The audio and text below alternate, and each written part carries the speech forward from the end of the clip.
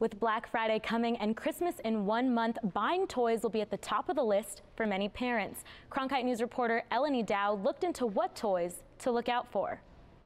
It's a table full of toys, much like you'd find in homes after a happy holiday season. But trouble can start when little kids get their hands on them. Parents give toys to children that have many moving parts or they're sets of Legos, and all it takes is a split second for a parent to look away and a child pops something in their mouth and it can easily be choked on. Every year, the Arizona Public Interest Research Group Education Fund, or PIRG, releases a report listing toys that are potentially hazardous to children. In 2014, 19 toys were recalled from store shelves because they pose a choking hazard for children. From 2001 to 2013, out of 253 toy-related deaths, 106 were from choking. Any toy that can fit into this special choke testing cylinder could lodge in a toddler's throat.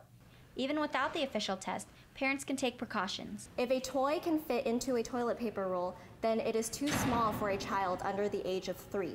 Other dangerous toys in the report include magnets that can cause internal damage if swallowed, toys with toxic metals such as chromium and lead, and toys that can damage hearing with loud noises. In Phoenix, Elenee Dao, Cronkite News. Doctors also want parents to remember the safety gear to accompany gifts like bicycles, skates, scooters, and especially the new hoverboards, sure to be popular this holiday season.